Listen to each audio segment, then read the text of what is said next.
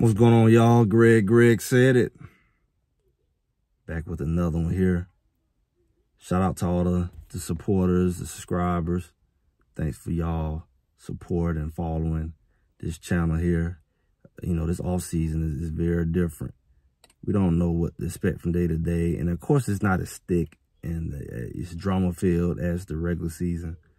And I think for the most part, all we usually have, you know, what we have right now is a lot of speculation.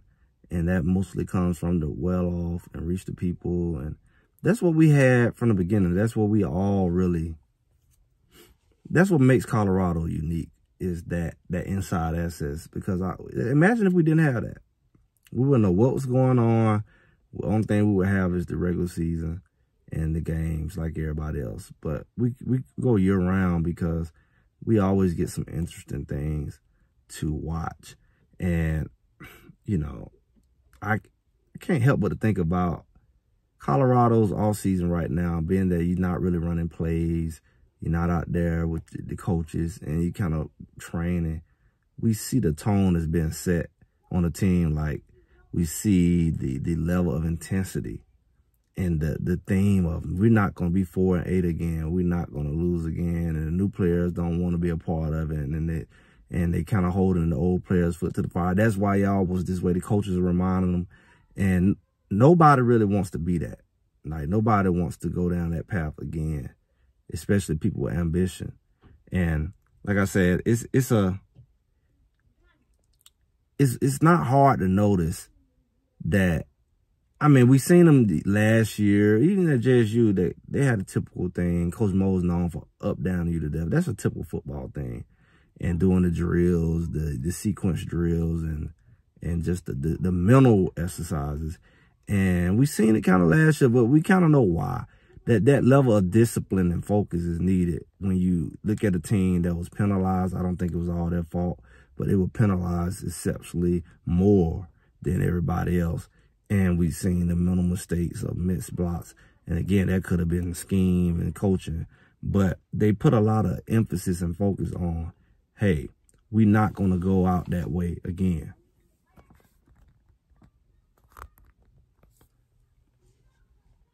So I noticed that, like, we can see the leaders kind of stepping up. We can see who's more vocal. We can see who's more aggressive, who's more passive. And especially with the new guys, like, we're seeing who's stepping up to fill those shoes. And we definitely see people like Benson. He's become that character, especially on the O-line, who's always up front and speaking out. Of course, we see Shane Coates. He's still speaking out, like pretty much like he did last year. He was a leader. He had the L on his chest. And we just noticed that this is real serious out there. I said somebody say Travis even wasn't playing out there. He got serious when, you know, you keep making those mistakes.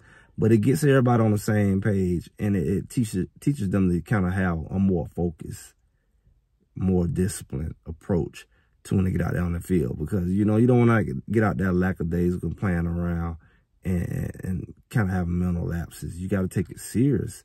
And they definitely keeping their feet to the fire when it comes to that. And one thing that stood out, people was surprised and they kind of like throwing it back at people when Coach Prime put Shiloh out the line and said, get in the back of the end zone. And, you know, this is like his 6th year.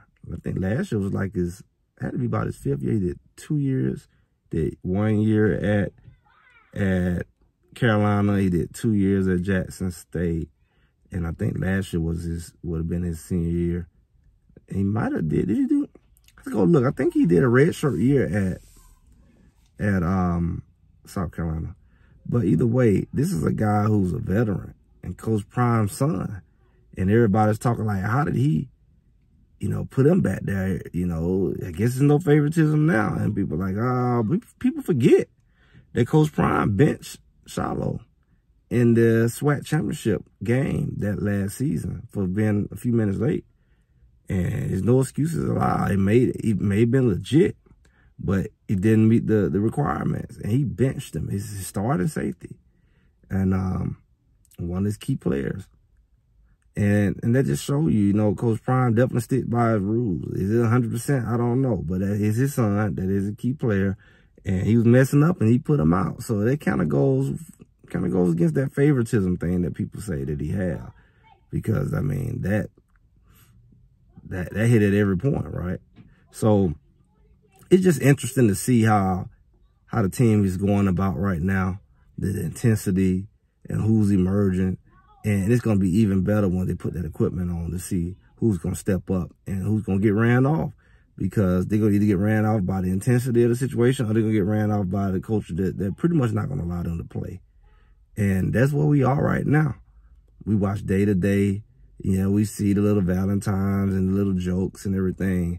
But I think right now, we really getting a chance to get an insight of the tone and the character of the players and the team. Because that's important. Because we see last year that timid, soft thing that we saw really became an issue. It became an issue when people became aggressive and kind of bullied our players around last year on that O-line and how they was hitting the quarterback and getting away with it. And people just felt like they can try them. And they wasn't going to, like, how I say, retaliate or wasn't going to put them in their place. And it looks like these new guys not going for it. And I think that all starts on the practice field. It starts on how they interact with each other and the standard they set to say, hey, if you're going to be around here, this is how things going to go. If you running with us, you're not going to have that little soft mentality. They kind of like pushing people around and toughening certain people up. Let them know, hey, you running with us, you're going to have to, you know, grow some hair on your chest or whatever. And I see that kind of like with the linemen joking around and playing around with certain linemen and how they you know, check them, you know, on the field. It's creating a different kind of tone.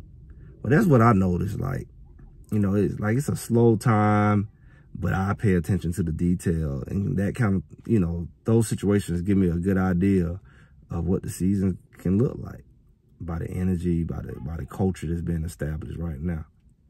But let me know what y'all think in the comments here. I'm Greg. Greg said it. Make sure y'all like, share, subscribe, and I'll talk to y'all soon.